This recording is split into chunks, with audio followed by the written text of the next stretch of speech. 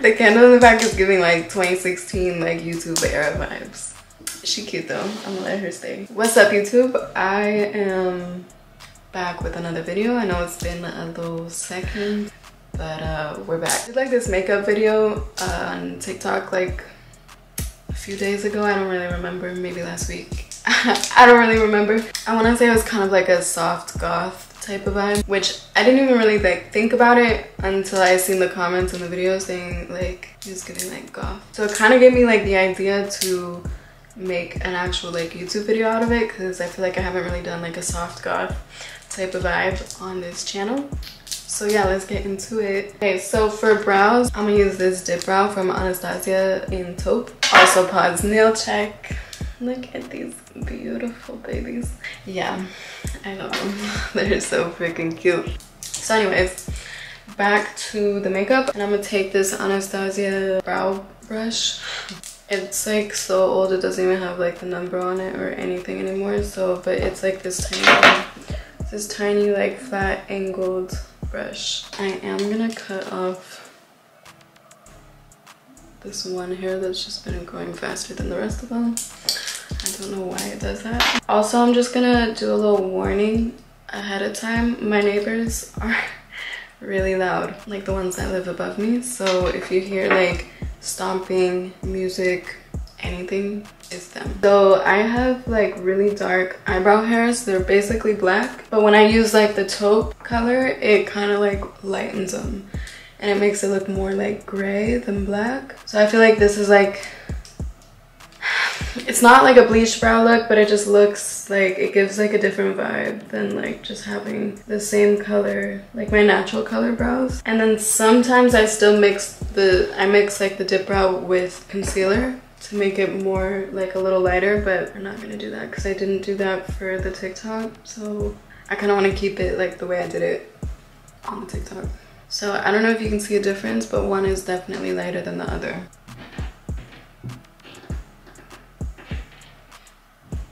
Like all that was my neighbors just now.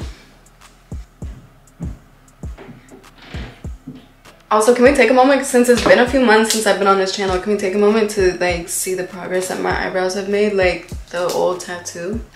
I feel like there's a lot of progress. Like they used to show so heavy, like, and even under my makeup you'd be able to like see it, but now like you can barely see it and I don't have makeup on them yet, you know what I'm saying? So I feel like we've come a long way. So now for concealer, I'm gonna take this Huda Beauty Faux Filter, what is it called?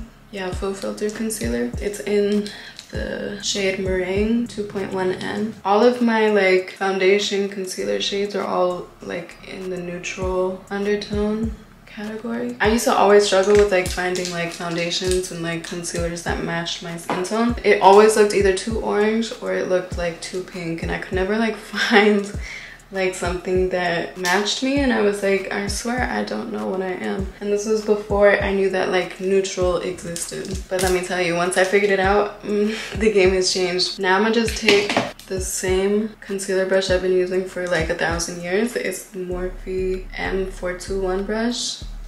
Just like a flat concealer brush. It's literally my favorite for cutting out my brows. I've already done like a brow tutorial on this channel, so actually I'm gonna come back after I finish. Okay, so the brows are on. I basically concealed like my forehead as I blended out the concealer, but yeah, this is what the brows look like. Since this is like a darker, like more shadowy eye look, I'm not gonna do the rest of my face until after. So I'm gonna zoom you up.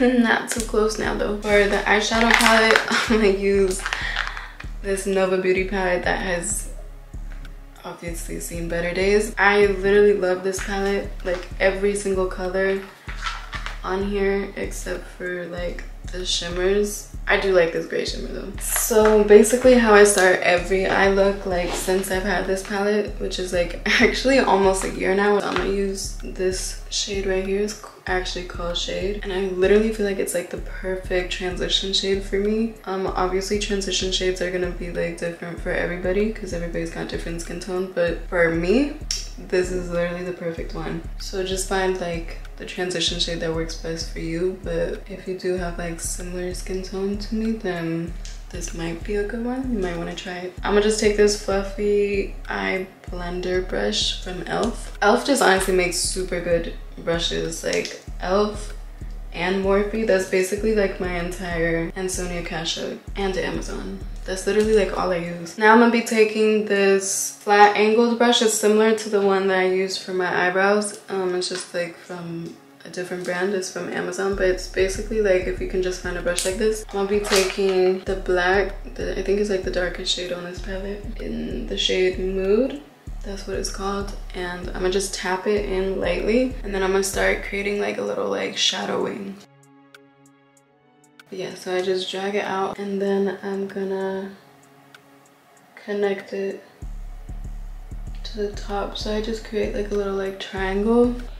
Zoom in a little closer. But yeah, so we got like a little triangle, and I'm gonna just drag it a little further, more towards like the middle. But for now, I'm gonna just keep it like pretty, not like super thick, because we are gonna blend it out with this smudge brush. It's from Sonia Kasha. And you don't have to worry about this getting messy, because we will clean it up on the outer like edge. Like if it starts looking like a fucking mess, don't worry. So then I'm gonna just basically repeat the same process. I'm gonna go over it again just to darken it up, and basically I just keep doing this until I get like kind of decent level of like darkness. Also, when you're smudging, it does tend to get like a little thicker like as you go, so that's why I say like kind of start a little more thin, because it will gradually get thicker, and then you can make it as thick as you actually want it to be. So once it starts looking like that, I'm gonna take this Nova Beauty gel eyeliner in ASAP. I don't know if you can see that. It's just a matte black gel liner, and I'm just gonna focus that exactly where I put the shadow with the angled brush. And kind of just drag it out. And it doesn't have to be perfect. Like I just made that super like ugly, honestly. But we're gonna blend it out with the same smudge brush.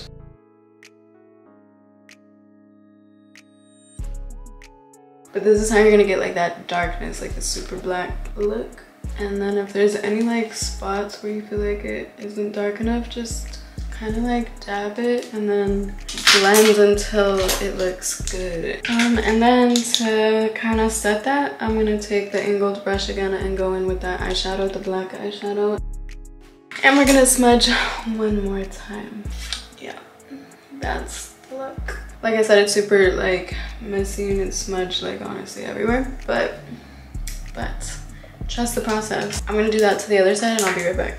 Okay, so I just did it onto the other side. Now I'm just taking whatever is on this fluffy brush from the transition shade and just kind of blending everything together. So now that that's done, I'm gonna take the same black eyeliner and I'm gonna waterline my entire eye.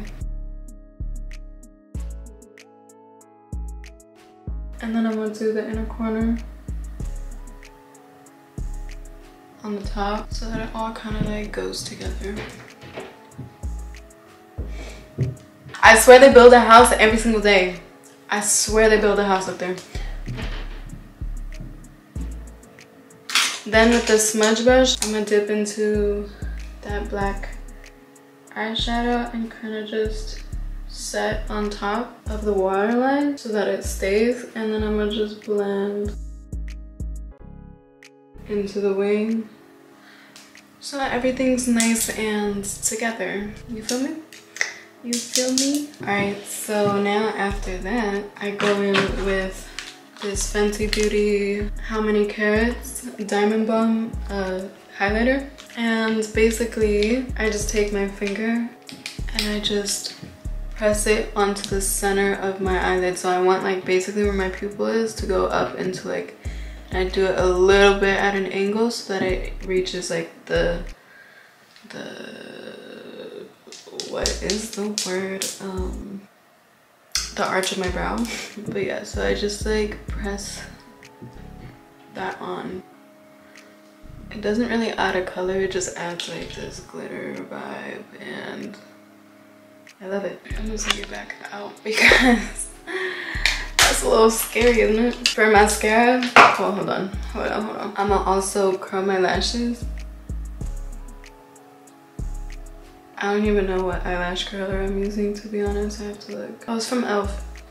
Just a little e.l.f. lash curler. Oh, that felt awful.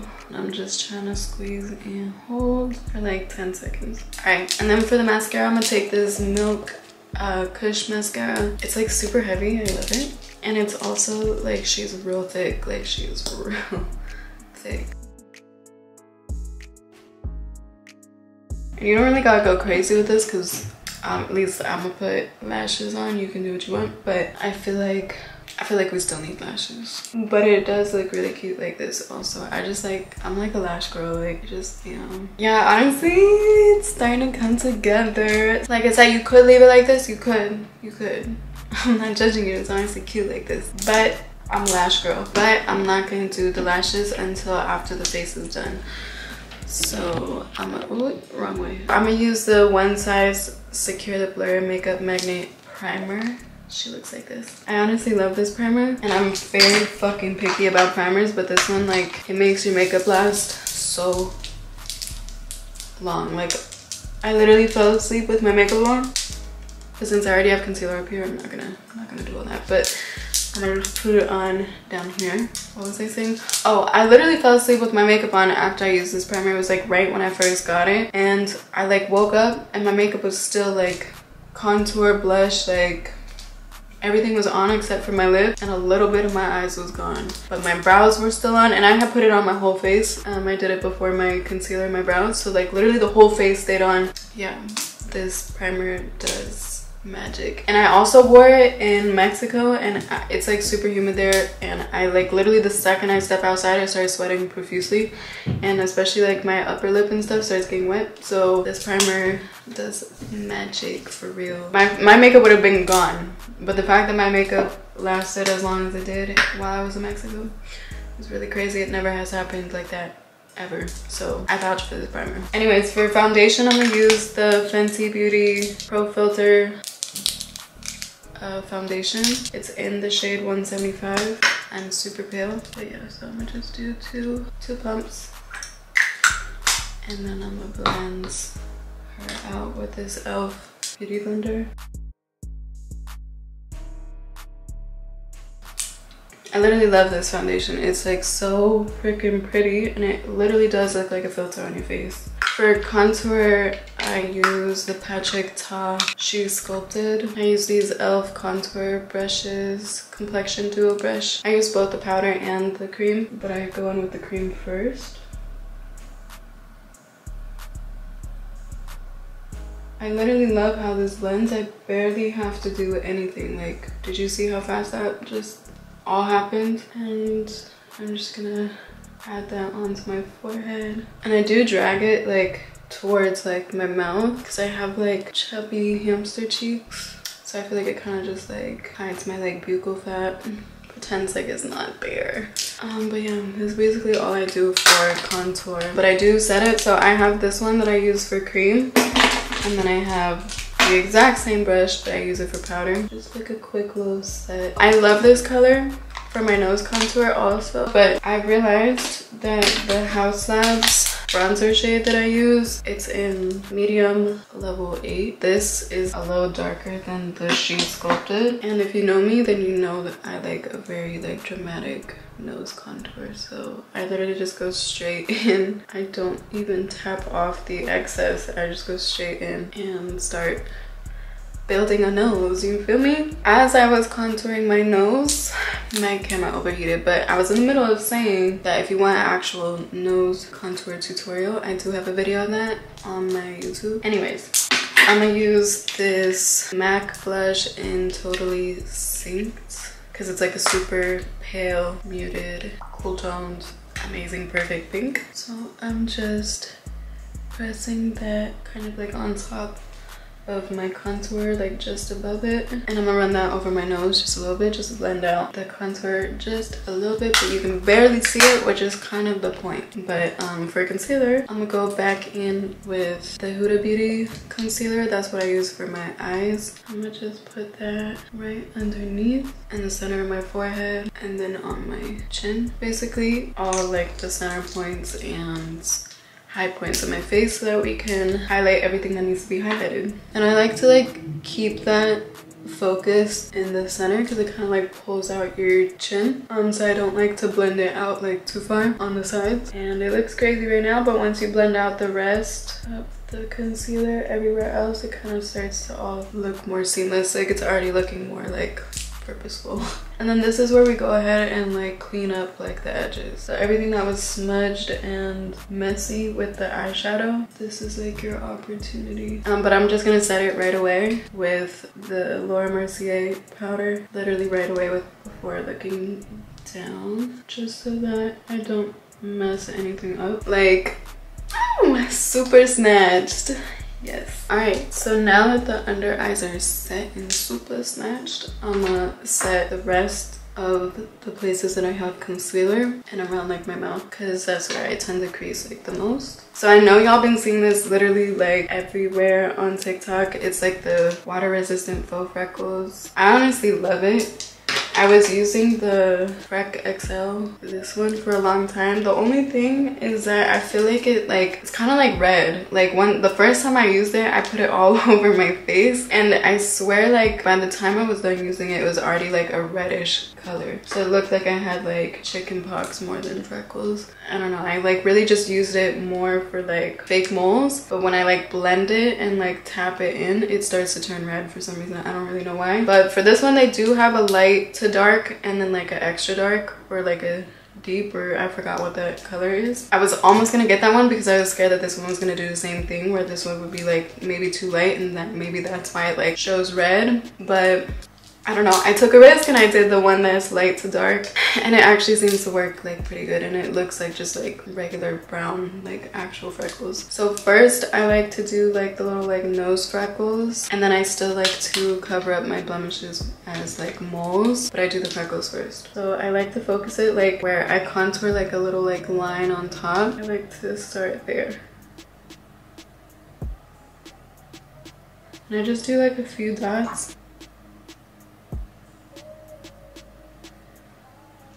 And then just tap, and I basically just do like, you can do as many as you want. I feel like it's pretty easy for me to get like carried away with the freckles, so I don't like to do too much because it starts looking crazy. But yeah, so if you can see that, that's basically what I do. I just go over all the big blemishes that really show, and like this one's like 3D. It's literally coming out of my face, so I'm gonna cover that with a little mole, and it looks like the mole is just like 3D. So those are basically the ones that are like the big moles, and then I'm gonna add a few more freckles like on my forehead and like kind of like bring it up a little higher, and then like onto my cheek and then onto my cheeks.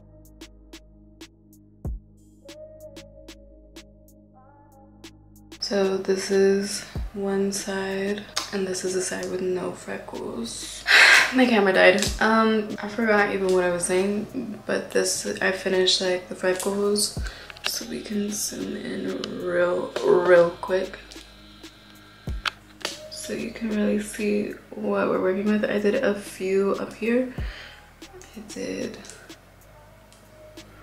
These look mad dark, but I did a few on this side, but now that that side is darker, I think I just need like a couple to be like a little darker. But freckles aren't supposed to be perfect, so you don't need to make them like super symmetrical. They're literally not. I feel like it gives more like the soft vibe because it gives like as if you had less makeup on. But to finish off the look before my camera dies again, because I literally just charged it for like 10 minutes, I'm gonna be using the Cookie highlight from Benefit, and I'm gonna use this super thin Morphe M250-1 brush. It's like literally tiny, and this is what I'm gonna use for my nose highlight. I'm gonna just draw like a line straight down the middle.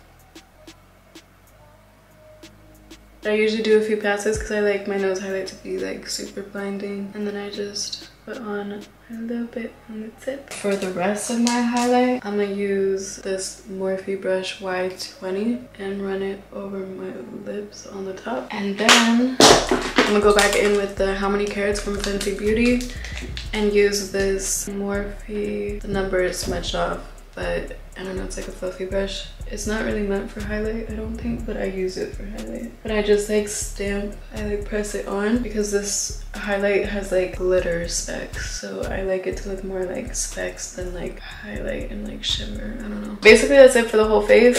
I'm gonna just set everything with the Morphe setting spray.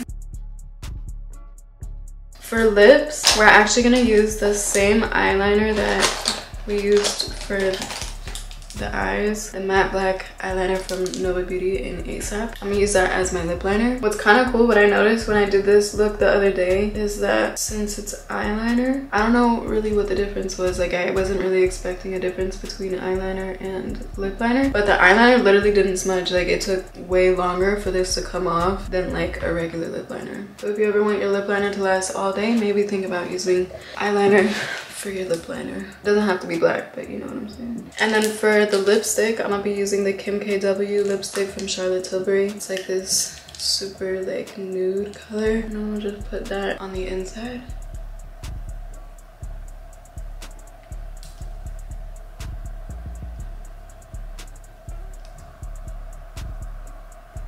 Which kind of gives it like this softer like look. Like it's still like a goth look because of the black, but I feel like the nude on the inside just looks like.